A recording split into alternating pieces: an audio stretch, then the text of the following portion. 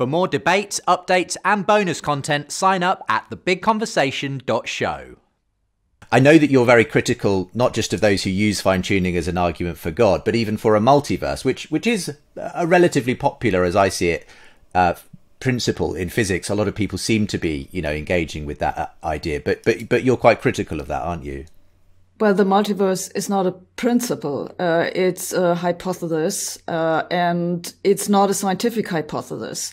It's a little bit more complicated. The fine-tuning argument is not the only argument that people bring up in favor of the multiverse, but it's certainly one of them. It's kind of similar. So people are saying, well, we do observe these constants of nature. That's arguably correct.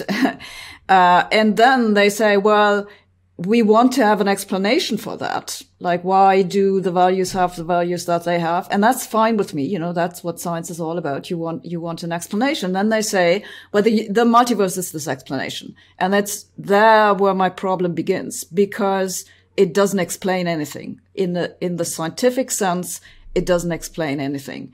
And why do they think it explains something? Is because they've constructed a problem which is unscientific to begin with, which is this fine-tuning argument.